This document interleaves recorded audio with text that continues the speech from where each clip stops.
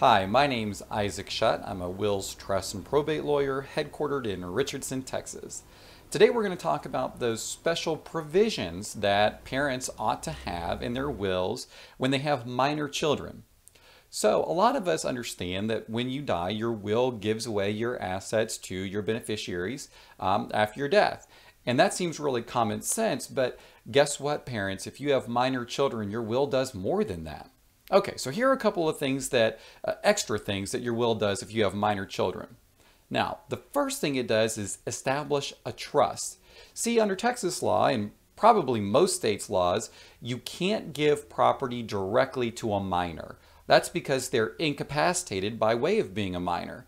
So your way of getting around this is by having a trust set up in your will. So this says when you die, all of the assets go into a trust, which will be managed by a trustee for the benefit of your children. So, for example, if you have a 15-year-old upon your death, that 15-year-old would not get his inheritance outright. Instead, it would be in a trust account, and that trustee would be able to use money for the benefit of that person until they reach a certain predefined age.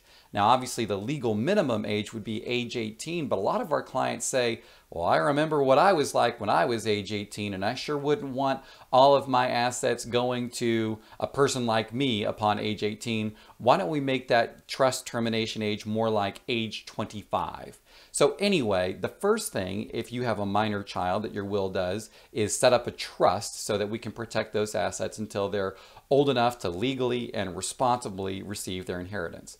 Now there's another and probably more important thing that a will does if you have a minor. It lists who would be your guardian, the guardian for your children. Now this is a big deal, and historically these provisions have gone in wills for Texans.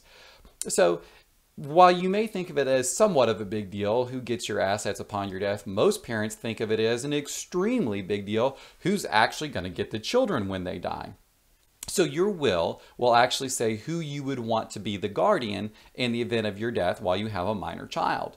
Without that, we love them, but a county court investigator would have to pick guardians for your children. They may do a great job, they may do a terrible job, but it's probably not who you would have wanted.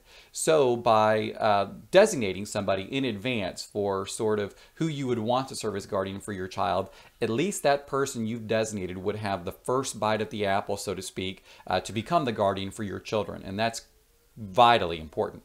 Now, another thing to keep in mind is whether you're talking about guardians or executors or trustees or any of these things, your attorney is always going to ask you for your primary choices, but also alternates.